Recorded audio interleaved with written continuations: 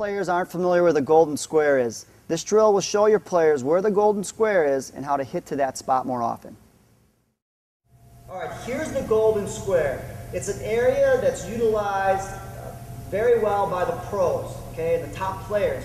And the only way you can really hit this and be effective is with topspin.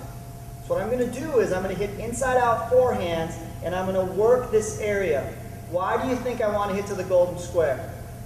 There's one reason. I want to pull my opponent off the court. I want to force them to either make a mistake or give me a floater or an easier ball where I can step in and put it away.